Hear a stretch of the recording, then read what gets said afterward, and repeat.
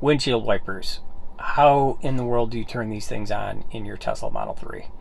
So come to find out, there are 3 very easy ways for you to access the windshield wipers and turn them on when you need it. And we'll take a look at what 3 of those options are in this video. With your Tesla, if you're new to Teslas, the layout is somewhat different from a traditional vehicle in that you don't have a lot of the buttons and switches on your dashboard or in your controls here. And sometimes things aren't always super intuitive as to how you access some of these features that are normally very self-explanatory. So there are 3 different ways for you to access the windshield wipers in your Tesla. The first way is through the control panel on your monitor. If you touch the vehicle icon on the far left and look under the control section, which should be the top option. So your windshield wiper display has 5 different options, actually 6 different options that you can choose from. You can turn them off completely.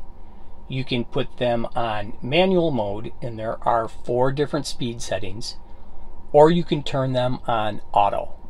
We typically leave ours on auto, and it seems to work pretty well. It senses raindrops on the windshield, and based on how much water is showing up on the windshield, the windshield wipers will come on and go off as needed. So that's the first way of accessing the windshield wipers.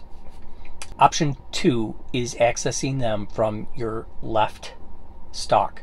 So the stalk that you use to activate your blinkers, there is a button on that stalk where you can push and hold, and it will activate the windshield wiper washer. Or if you just press it once quickly, it will activate the windshield wiper and turn it on once. When you do that, when you turn on the windshield wiper, you will get the wiper display on your screen in the bottom left corner, and you can then change the settings, whether you want to shut them off or any of the different speed options, or keep them on auto. Option 3 to access the windshield wipers will also use your vehicle display. You have the option to bring down certain options into your dock for those specific things that you maybe use more often.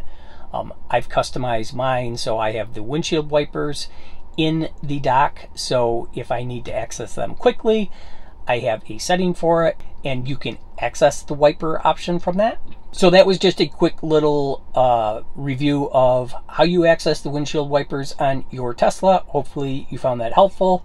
Catch you in the next video.